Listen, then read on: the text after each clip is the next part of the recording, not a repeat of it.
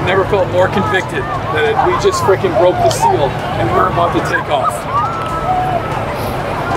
Never felt more convicted. So keep believing in yourselves. Okay? Keep believing in the coach's eyes up. Keep believing, okay, that this what we're doing is what we're supposed to be doing, and this is heeding the call. There's youth that just watched that game that now believe because of you. But now let's take the next step. You guys got me? You gonna give me one?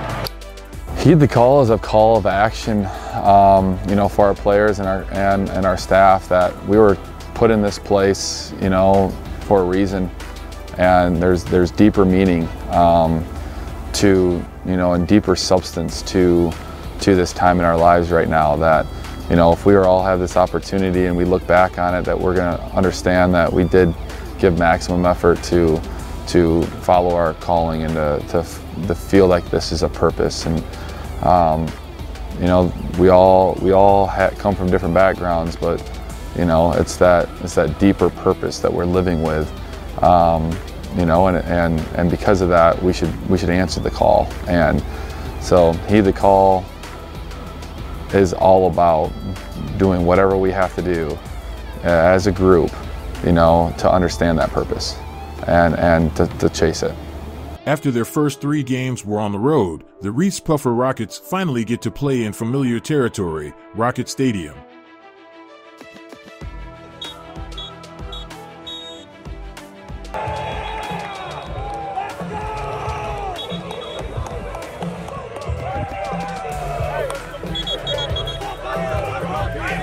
It feels like a festival near the stadium grounds, as the Rocket City kickoff event is taking place.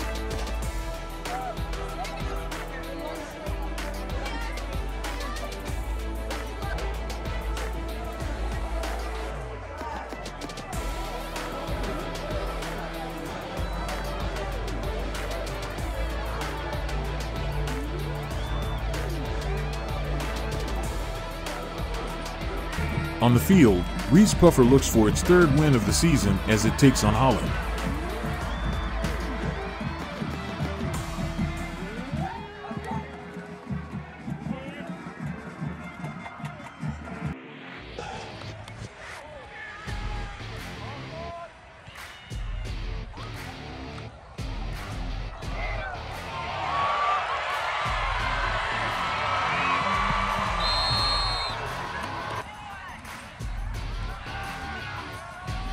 Previously a receiver, Reeths-Puffer senior Brooks Johnson was asked to switch to a lineman position this season in order to help the team. He's done so, selflessly. He thought he'd never see the ball again, until his scoop and score during the Holland game.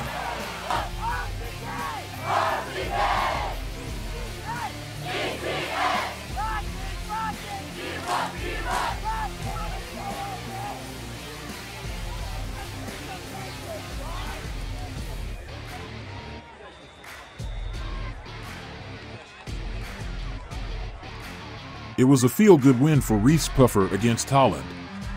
It was just what the Rockets needed, especially with the big game against a city rival in 7 days.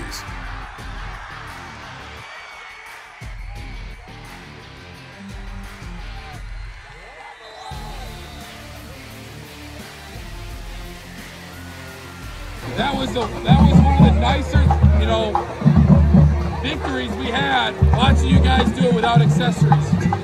Watching you guys cheer on one another, play football for the right reasons, wear the brand for the right reasons. All the stuff that we always talk about within our culture, it was nice to see it get played out at times. All right? We're going to move on once we step off of this field. Okay? Celebrate, and we're going to move on.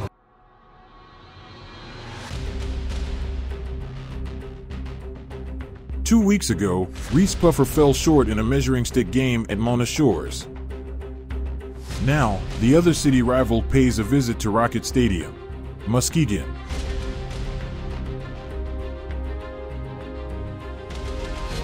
Last season, Reeths-Puffer played Muskegon tough at Hackley Stadium, but lost a close one. The Rockets are looking to make a statement.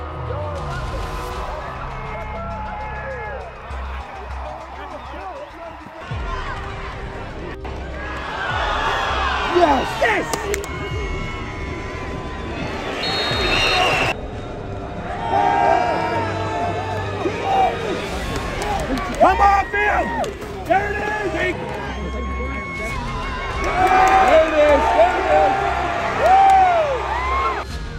Reeths-Puffer played hard against Muskegon. The Rockets had their moments and they stayed within striking distance of the Big Reds, but they couldn't get over the hump.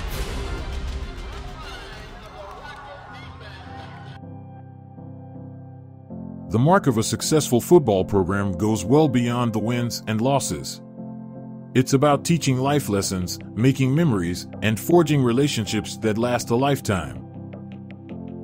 I was looking for an opportunity, and these guys were giving me that opportunity to lead a program and lead young men. But I also think, you know, the deeper piece of that, I saw a community that needed action, that needed, you know, something to believe in, and that needed a change, and something that's really well overdue. And you know, I do believe that there's strong community members in here. There's strong families, you know, within this community, and there's athletes that are starving for some success, and you know, and understand what it takes to do hard things and put the work in and get the results that they're looking for. So I saw this as an opportunity, you know, to kind of use a platform and use this as a call of action to make sure that, you know, I'm continuing to follow my own passions and the things that I believe in as a human being, but to then also allow myself to open up to a lot of these players and this community, and you know, and see where we can do and how talented we are as a staff and talented as a community, and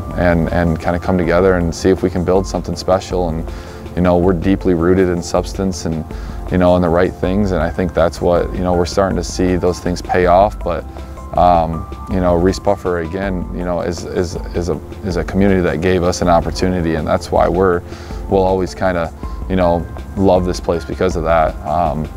You know, and now we're starting to see, you know, what we have to do to kind of take the next steps. I got expelled the middle of sophomore year. I've grown, you know, just staying away from the stupid stuff, stupid people, you know. That's pretty much it. Just like I was being a complete idiot, you know. I wasn't surrounded by the right people, wasn't in the right state of mind, you know, just trying to do whatever I did. I was being super selfish. And now that I have like a good team around me and good mentors and stuff that I can actually like count on and trust, and that like actually love me and stuff, it's like a big change just for how it feels and not wanting to be an idiot anymore. Football helps just because like I said previously, just the mentors, the teammates, everybody's holding everybody else accountable, and just like I want to play and I want to be there for my boys and help them out, and if I get in trouble I can't be there for them, you know. I don't even know what I want to do, you know, something to do with writing. Like I like writing poetry and stories and stuff, but I also want to run my own business and be my own boss. Maybe go to college, maybe go in the military, you know, maybe just take 2 years for MTC. The impact it's had is just like huge. Like it's just a different energy throughout, you know, everybody's actually bought in. Like previously, like with the last coach and like the last culture, it was just like a lot of infighting, a lot of just not good stuff that the whole team would be doing. And now it's like everybody's on the straight and narrow, trying to not be an idiot and just trying to like love each other and make the team and the culture as best it can, because it's not really like about us, it's about like the program 5-10 years from now. We're just trying to lay a good foundation. You know, he's obviously been a great mentor to me too. You know, just the way that he acts and treats people is like super relatable, and you can just take it in more because it's like real. You know what I mean? It's not like a fake kind of try to be your friend thing, or it's not like I'm a mentor or I'm like the boss. You know, it's like he tries to relate to you, and while still obviously we have the respect and he's our coach and we listen to him, but still it's like we don't like, obviously we listen to him because he's our coach, but that's not the only reason why. You know what I mean? Reeths-Puffer seniors Max Dibble, Brooks Johnson, and Antrell Jones have different backgrounds and unique stories, but each of them made the decision to heed the call.